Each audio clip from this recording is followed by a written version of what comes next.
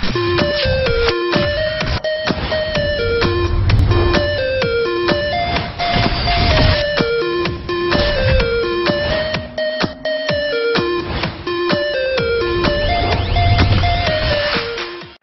what's going on, everybody? How y'all doing today?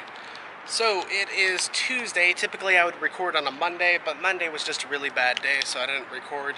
Today's technically even a worse day. So I'm not in my typical vlog spot where I would usually be at, so sorry if there's a lot more echo and everything like that. Some lady actually came out and got mad at me that I was recording. She just comes up as I'm about to set up my tripod and everything like that. She's all like, "What are you doing back there?" It's all like, "I'm about to record a video." "Well, why are you doing it back there?" So I can put my tripod up, you know, showed her where I put my tripod up and everything so I can balance it. And she's like, "Well, it looks suspicious as hell." I was like, "Okay, well, I'm just recording a video for YouTube." "Well, can you not do it back there? Why can't you do it somewhere else?" So why the fuck does this bitch have an issue? Like, fuck, chill your fucking shit, bitch. Like, it's not even her property. Like, I'm on a different part of a property. Like literally, if the people that own the property had a problem with me recording where I record, they would have either A, called the cops a long time ago, 2, would have come, because there's a security camera that looks directly at me when I do it. So, they would have A, either called the cops, 2, come out and chase me away themselves. You know? So it's like, why does this fucking specific bitch have a problem? She's all like, "Well, I have a problem with you doing." I was like, "You didn't say anything else before." Like, I don't even know if she was out there before or not. She's all like, "Well, I had a problem with it. Now, this time." I was like, "Why?" "Because I have kids over here."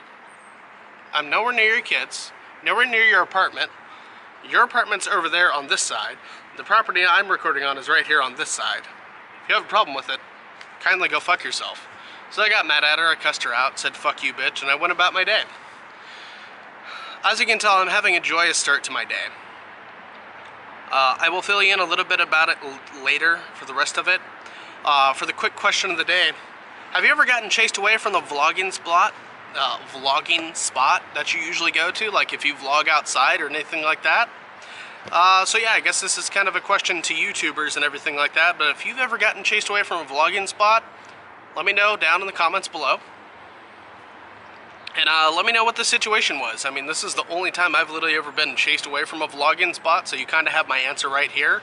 But I want to know your answer down in the comments below. Also, go ahead and give this video a like if you're new here and you like bluntness, openness, and fucking just don't give a shitness.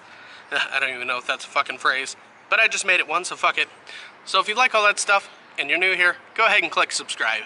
Alright guys, I will see you later for the rest of the vlog. Till then, bye. Hey, what's going on, everybody? How y'all doing? I am at work now and everything. Yeah, so like I said, Tuesday, not really the best day. So yesterday after we went home, I don't know if I ever told y'all, but I do have a hamster. Or we have had a hamster. I say had because it's now past tense. Anyways, I don't know if I ever told you all that. I never really mentioned her in the vlogs, but yeah, so we went home Monday. I'm sorry, I'm just kind of a little spaced right now because of it. We went home Monday, yesterday.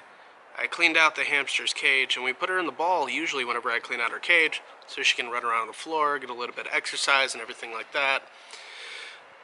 And so when it came around to putting her in the ball so she could run around and get that exercise, we noticed she wasn't really moving too much, as much she usually would, you know, running around, having fun, and everything like that. And like, we already knew she was older because we looked it up because we got really worried because she was balding one day.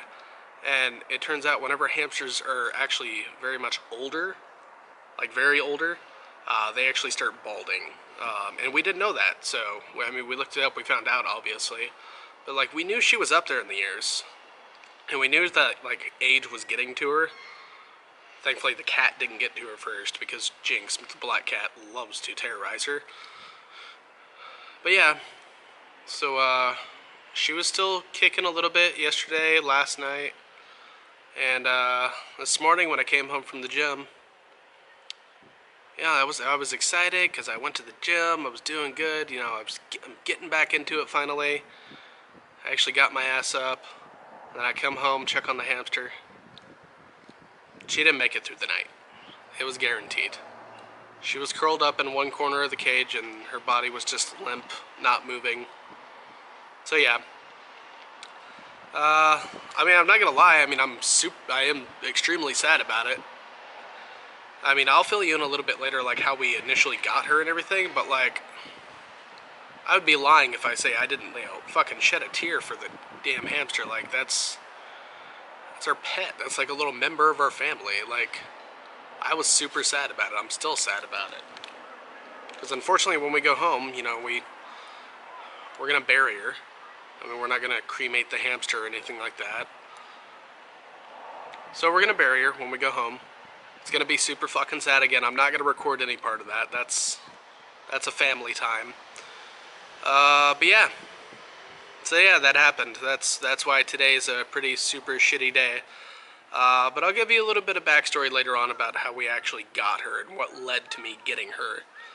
But yeah, I will talk to you guys later. I just want to give you that quick little update there. Sorry to be so depressing and everything. Yeah, this has just been one of those days. Alright guys, I will talk to you later. Till then, bye. Hey, what's going on everybody? So, we're at home now and everything. I already kind of told y'all what was going on earlier. But yeah. So this is the box that we got for that situation. For Pikachu, the little hamster. We're gonna miss her. I miss her a lot already. It's gonna suck having a barrier. I don't want to have to do that, unfortunately. But it's gotta be done.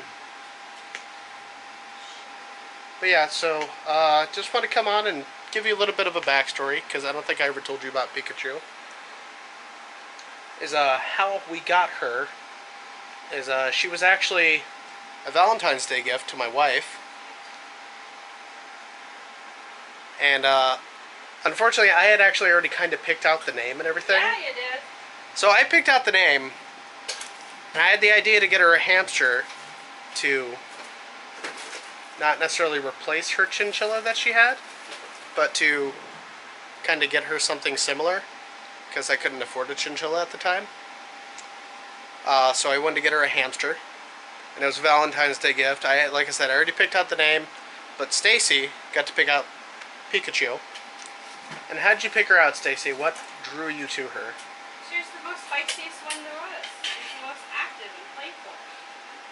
Yeah, so there you go. She was the most, in case you didn't hear her because she's a little far away from the camera, she was the most active and playful hamster there was in the cage that we saw at, where was it? PetSmart? Yep. At PetSmart. So we got her a cage, we got her feed, we got her food and everything. But yeah, so she was a little early Valentine's Day gift and everything. And that's how it happened. But yeah, she's been with us for a long time. And now it's time to let go.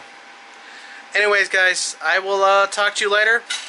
Sorry this was kind of like a sad vlog and everything. But I'll talk to you guys later. Till next time.